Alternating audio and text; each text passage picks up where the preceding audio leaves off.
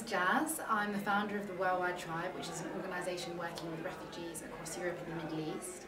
So I came to see the World Harmony Orchestra tonight because they have been doing amazing things this year in support of refugees, and that is something very, very close to my heart, and I hope to work even more closely with the orchestra in the upcoming year. That's great. And what is it about the World Harmony Orchestra which strikes a chord with you? What strikes a chord for me about the World Harmony Orchestra is that they are not just playing amazing music, but they're actually doing it for a social purpose and for something of real value, and specifically working with refugees. And for me, that's a cause that means a lot to me, working with refugees as well. So. Fantastic, thanks Jaz. And where can we find out more about Worldwide Tribe?